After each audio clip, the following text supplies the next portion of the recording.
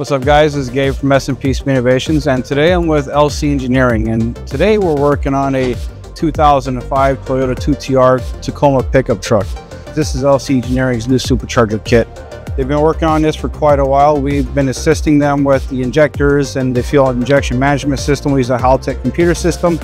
We're here on the dyno, we're going to make some passes. Some interesting facts here is that the factory ECU and system, the way that it works is it works off of a mass airflow sensor. And with the Haltech system, we use an internal map sensor that's inside the ECU. Now that internal map sensor is good for about 43 pounds of boost, so more than plenty for what we're doing today. So we have a really good vacuum source, a really good manifold pressure source, and we're good to go.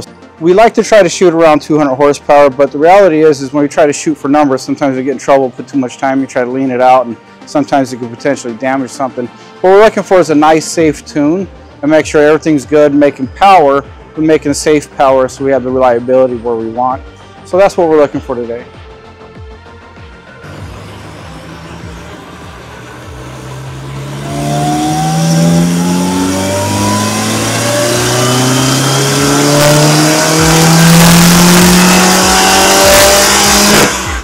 I'm not seeing any knock retard, or the knock sensor's not going off or anything, so I think so far so good. Oh, 6.5, 7 pounds. Horsepower number? Or our horsepower? 192 at 38. So we're making 205. Yeah. Learned a lot on the dyno.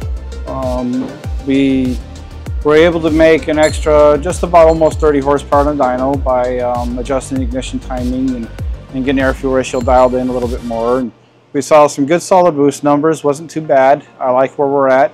Made good power for the boost that we're at. And at the end of it, we did some testing and tested some cam timing adjustments. I've found in the past with the Toyota setup that if we extend the cam timing adjustments out just a little bit further than the RPMs, we can pick up. And I threw some numbers in, it was fairly aggressive. And then at the end, one of the last pulls we did is just zeroed all that out and see what happened. And our boost pressure went up, but our horsepower dropped significantly. So we learned a lot. We learned a lot about what this engine really wants, and the Supercharger's running great. And I think it's going to be a really good platform, so I think it was good.